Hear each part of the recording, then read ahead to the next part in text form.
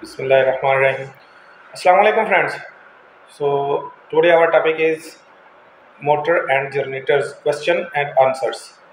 So I already uploaded motor and generator related to video about whatever I saw in the standards, whatever discussions is there. So I will choose some questions from that standard, that video, and whatever in my experience I asked or someone asked me up the questions related to motor and generators. So we will discuss that. And one more thing, for motors we are preparing some packages also, solar run packages. So I think I will prepare another video about that package. Otherwise this video will become long.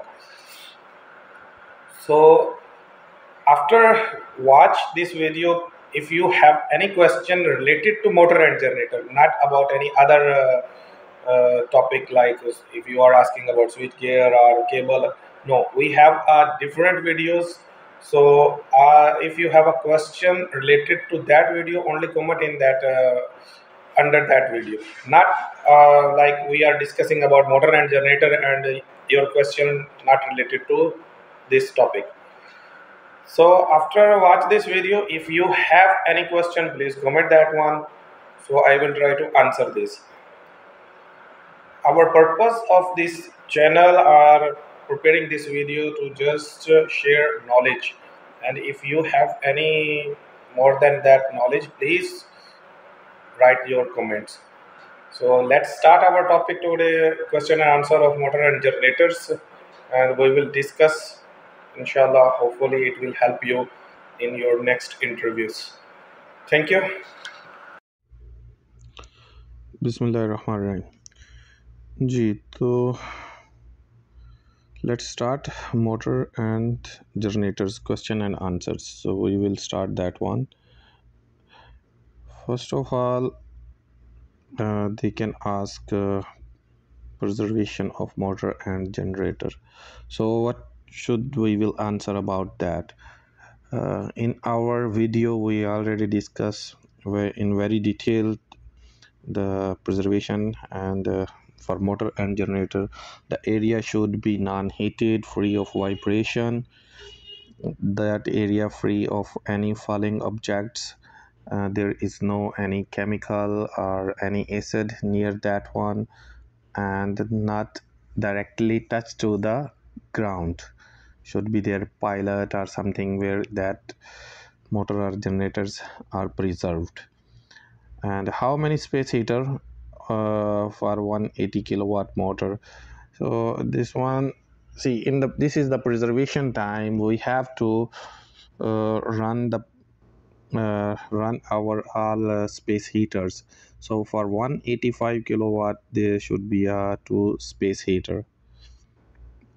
If preservation more than 6 month of motor, if there is the preservation more than 6 month, then we have to run the motor for 30 minutes and we have to check everything is working fine. Temperature for motor and generator suitable, it's 50 degree in the Gulf area. Actually ambient temperature we consider that is the 50 degree. Dual voltage motor acceptable for how many HP? That is up to 30 HP dual voltage motor acceptable. 1200 RPM only for below 3750 kilowatt motors. Induction motor between 250 and 500 horsepower with 480 volt system are permitted only for motor with cable that are within the length measured from substation 300 meter. That's mean our supply coming from substation and motor not more than 300 meter away from that substation.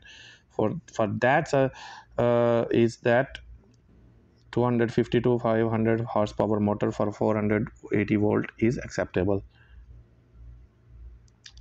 Winding class at 50 degree temperature, that winding class should be B. That is the actually design factor, but they can ask sometime the question of that one. Motor fan shall be metallic fiber and it can run in both both rotations, like you can say right and left both side. The sound level of 90 dB, that is the motor actually during solar run test. Solar run test, what is the solar run test? Solar run test we will do 4 hour without load, we run the motor, and that time we will check the sound of that motor, that is not more than 90 decibel. At load, the motor temperature, it's like 80 degree, not more than that. 460 or less, 0.18 to 185 kilowatt. 460 volt or above, we will use the 185 to 370 kilowatt motors. 185 to 7500 kilowatt, 2 RTD, that's mean 2 space heater should be run, and more than 7500 it's a 3 RTD. Temperature for motor alarm, as we already discussed, the on the load should be 80, but if the temperature reach to 90 degree, the alarm should be indicate in substation. We have one alarm panel, and up to, if temperature reach 95 degree, that should be trip, the motor can trip on that temperature. Testing of that motor, we already discussed in our video. PI test, like winding resistance test. After installation, we have to do solar run test. The In the solar run, the vibration and the temperature, sound, and in the substation side, we will check the running current, starting current, running voltage, starting voltage. These all the things we have to check there. Value for motor insulation: if the voltage is 0 to 250, then the 50 mega ohm, and if that 251 to 600 volt, 100 mega ohm, and 601 to 5000, this is the 1000 mega ohm. Value should be for insulation, which one we will do the motor insulation resistance test.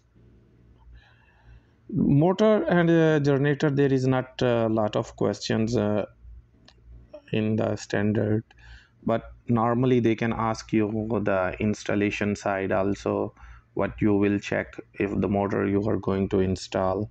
So we have to check uh, the motor pad, or that foundation is okay, they're not bolt fixing, that is the correct, there is no any problem. For that cable termination time, the cable come to the motor, that one junction box, which one motor have, that one is okay, it's coming through the conduit or cable tray, and accessible that termination in future. If maintenance time, we have it's easy to assess that area. So if you have any question related to motor and generators, please write in the comment, I will try to answer that. And if you want more clearance, I already upload in QC course, there is a video and with the standard detail motor and generators, so you can watch that one. Okay guys, thank you. Assalamu alaikum.